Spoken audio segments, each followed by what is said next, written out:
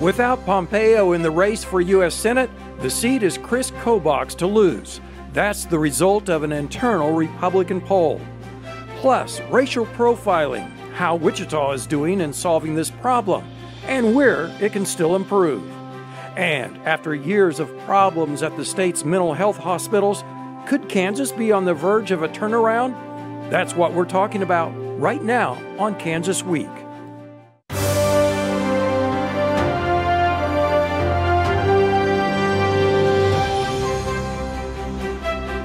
Hello everyone, this is Kansas Week and I'm Chris Frank sitting in for Pilar Pedraza, who is getting her master's diploma this evening at Pittsburgh State University.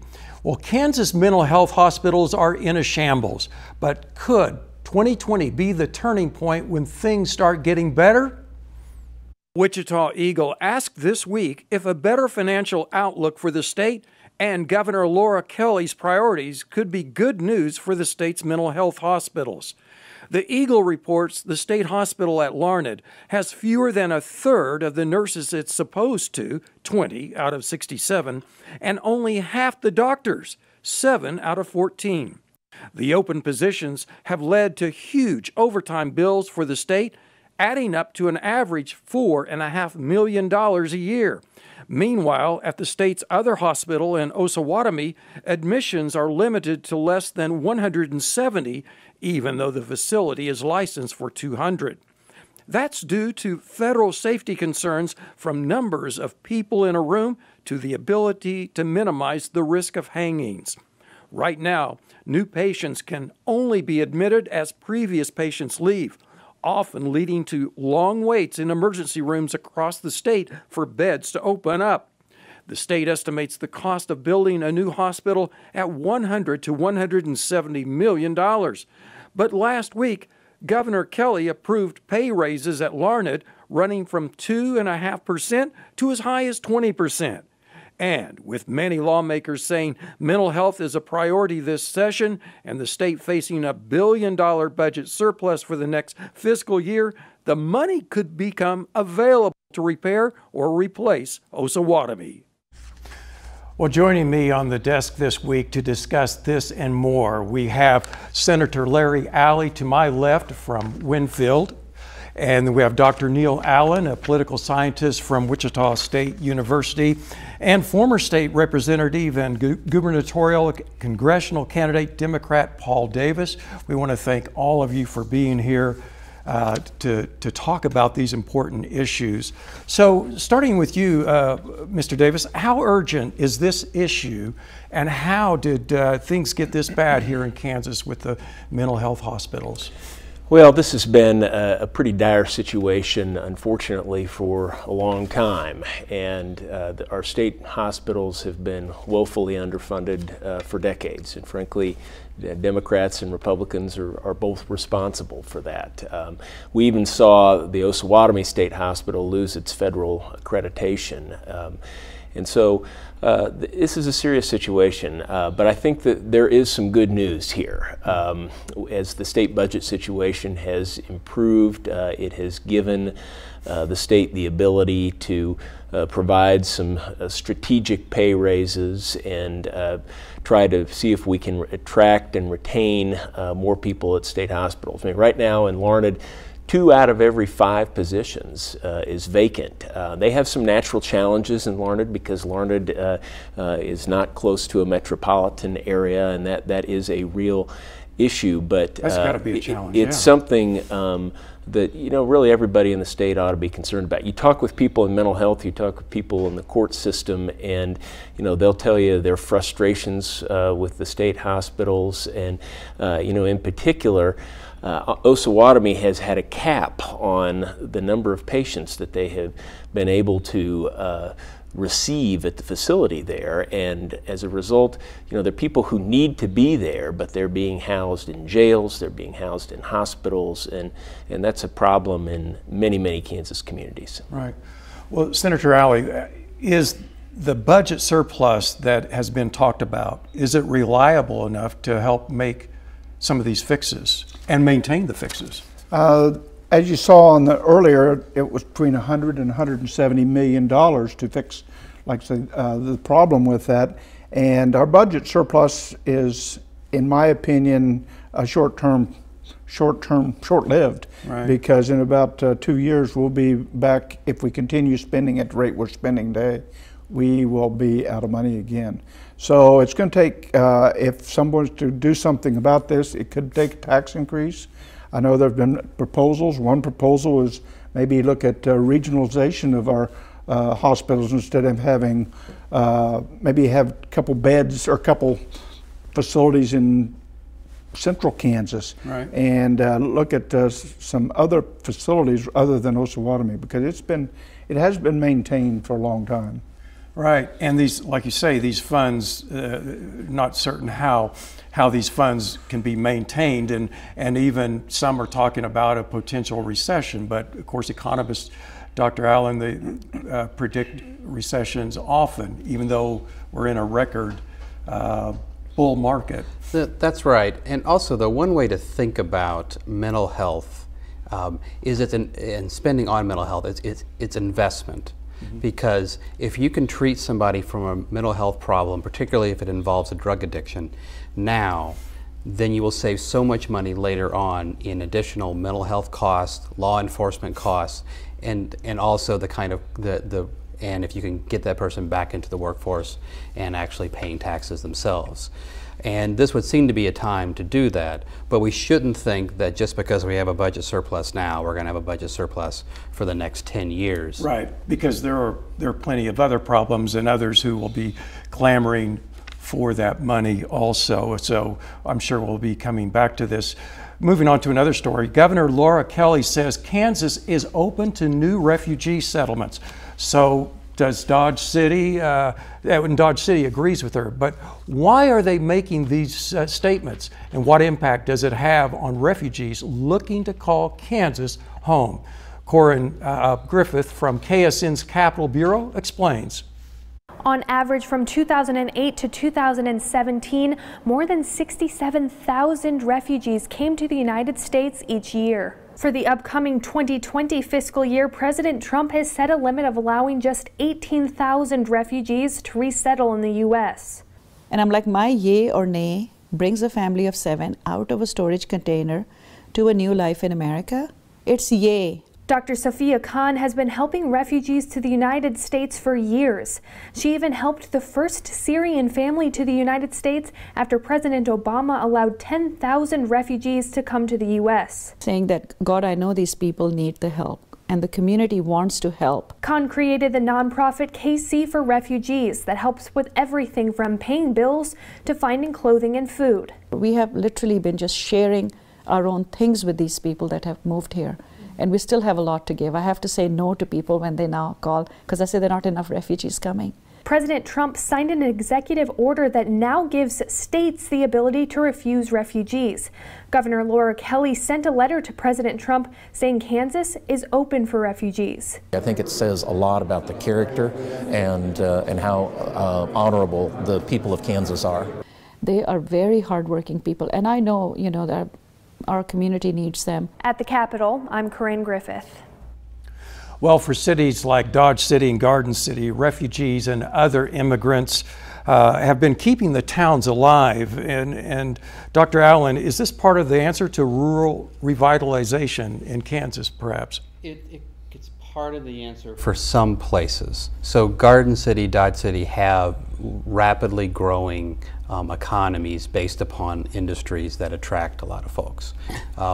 There's no magic bullet for rural prosperity in general, but also in thinking about refugees and the kind of American experience, we're sitting here in Wichita, and this is a city that that has many of its most prominent businesses that were started by Lebanese refugees to this country, and coming partly because of their particular country across the world was not a safe place to live in at the time when these folks and their ancestors came.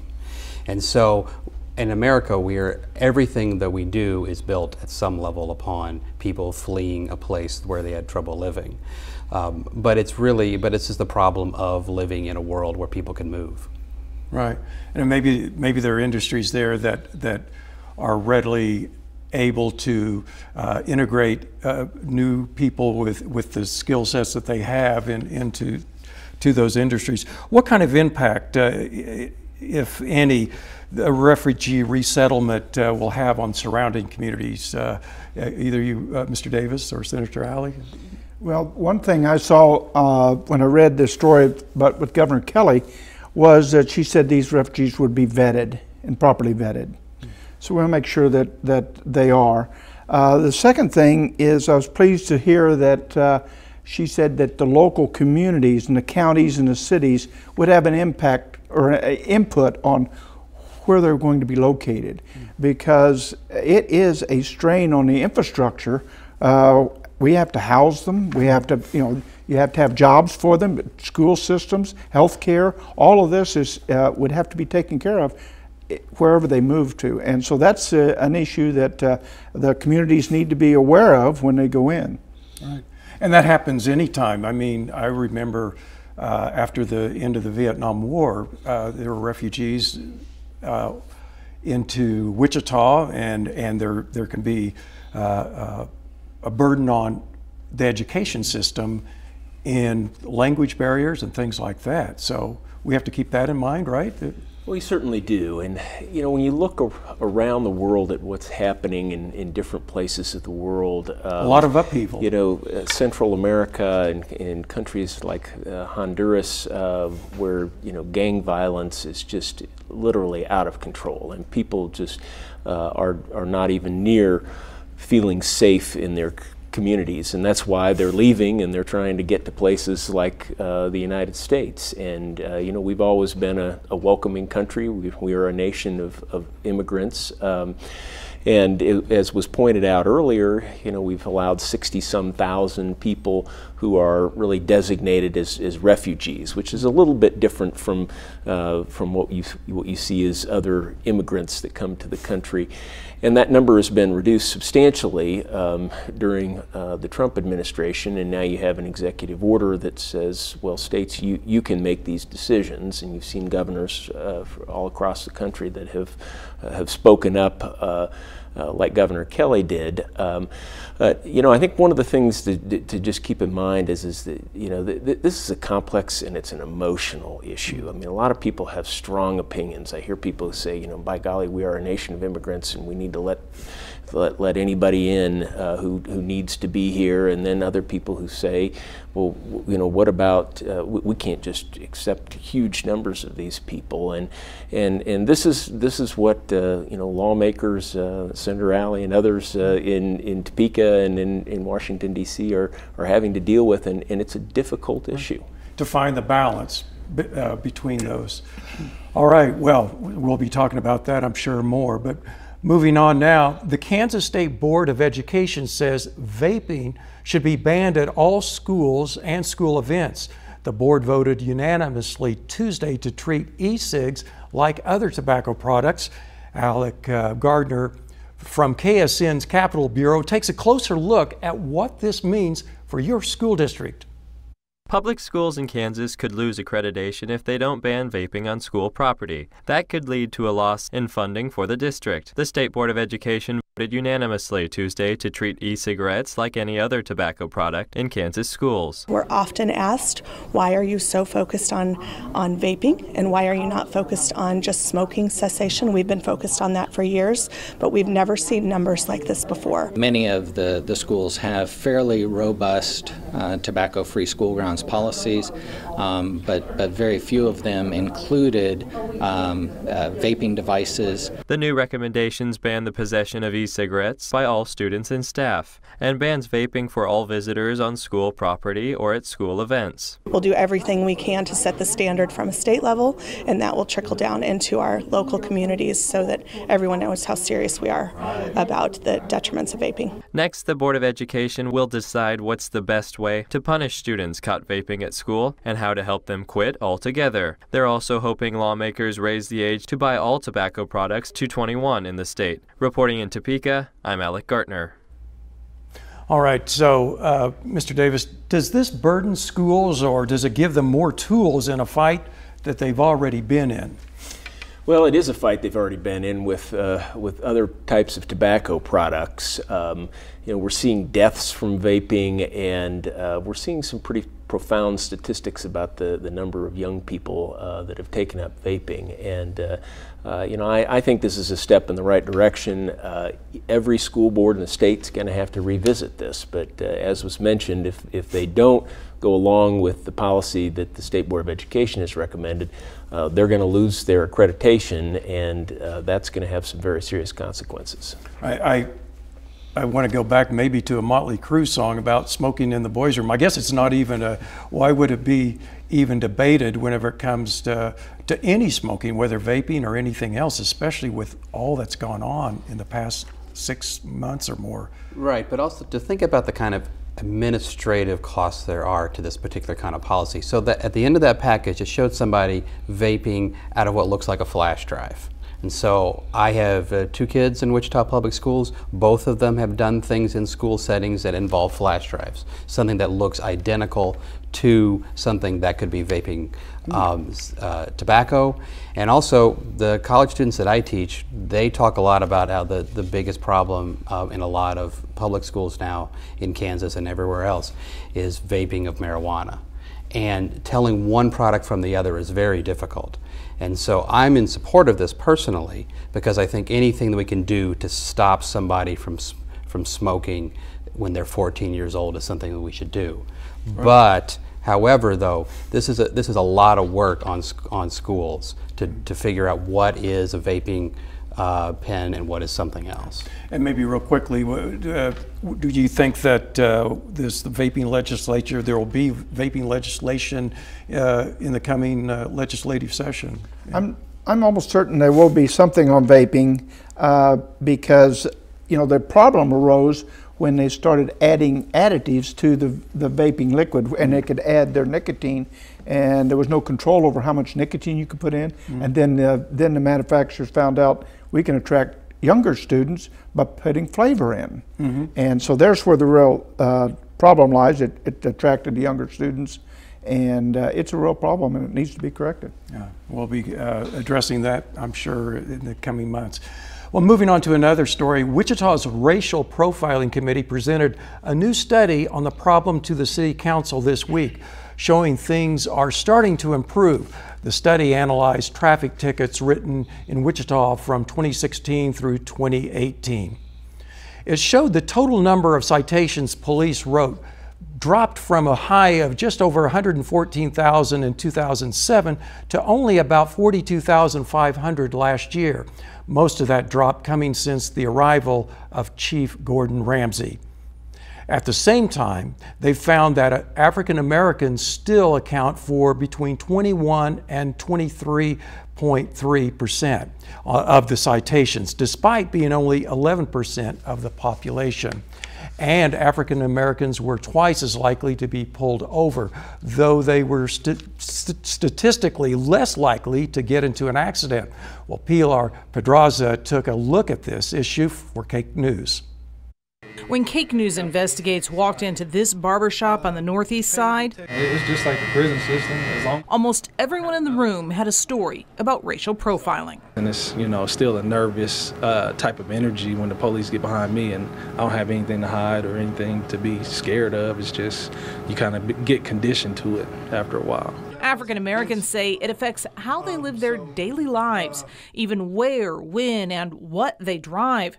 Dr. Walt Chappell says he ran into racial profiling after adopting an African American son and seeing how often his son got pulled over. We have very little tolerance for people who look different from us. For the last several months, Chappell's been looking at 3 years' worth of traffic tickets in Wichita, finding that while the city is issuing fewer tickets, African Americans are still getting a disproportionate number of those traffic citations. And we're finding that blacks are more likely to get a ticket having to do with a non-moving violation than whites.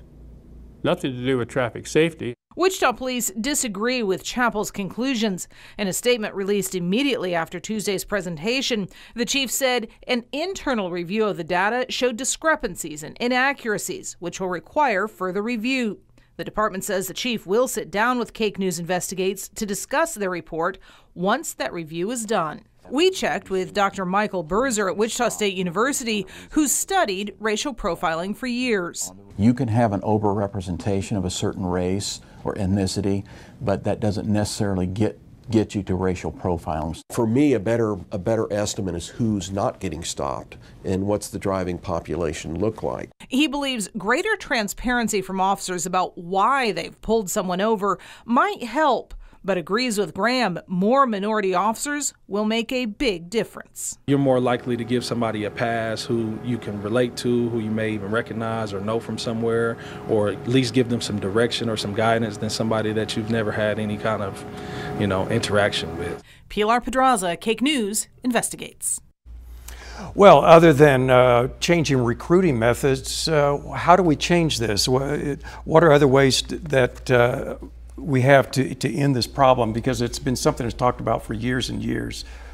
How about you, Mr. Davis? It has been. It was an issue that we talked about a lot when I served in the legislature, and it's something that is really frustrating in minority communities. And folks like me, we don't understand these issues very well because we've never been in that position. And I think it's important that you have law enforcement officers that look like communities so that people have some trust in the communities.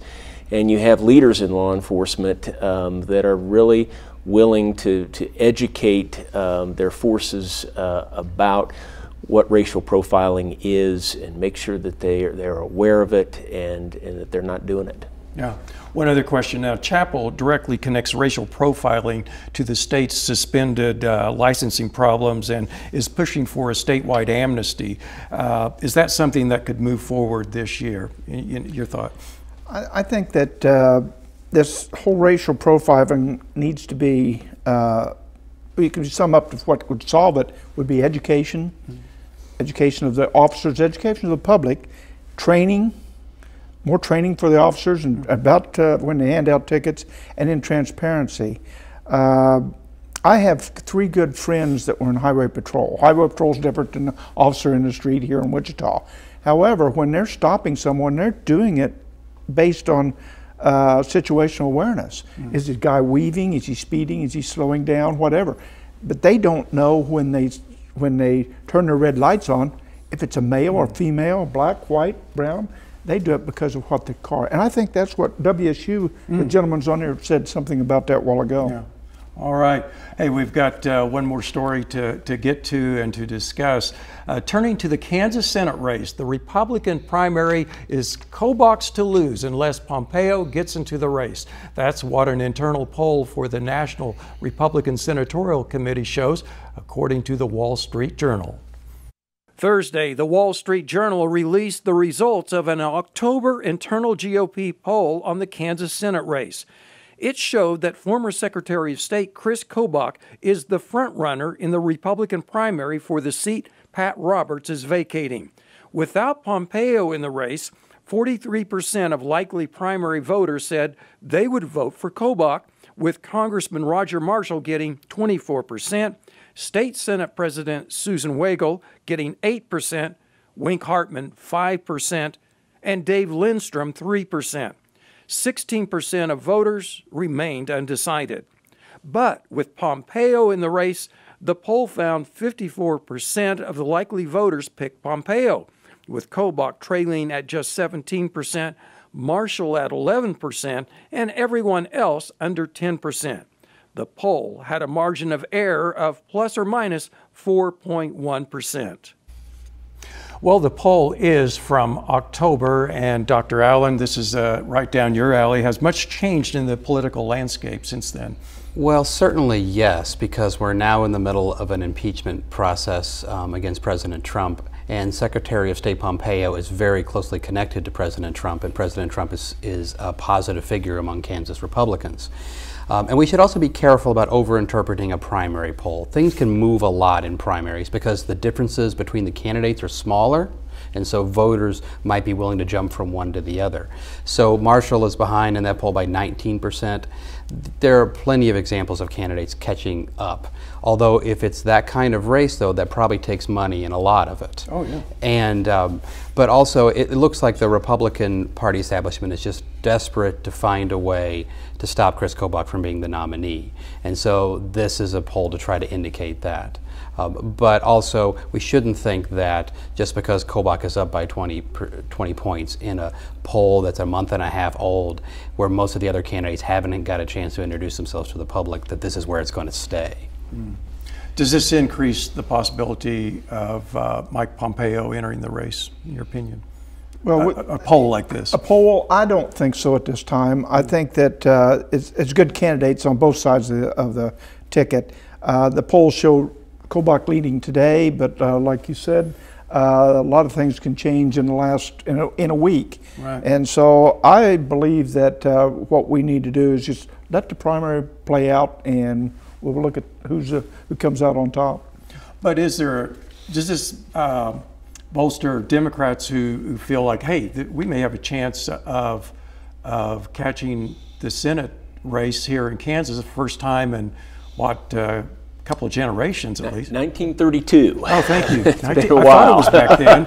It has been a while. Well, you know, Democrats are enthusiastic about a possible opportunity here because they saw Laura Kelly defeat Chris Kobach in the governor's race, and they see that possibility again.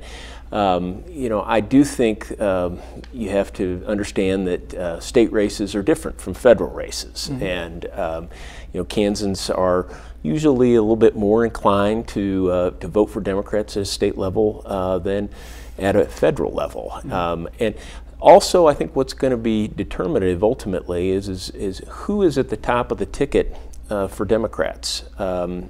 If it is somebody like Joe Biden, who you know, is more palatable, I think, to most Kansans for a Democrat, you know, that improves the chances. If it is Bernie Sanders or Elizabeth Warren that I think is going to struggle, then it's a different race. Right. Well, a lot of great subjects that we've discussed this evening, but we're going to have to leave it here, and we know that this is going to be a moving target for the months to come. We want to thank again Neil, Larry, and Paul for joining us.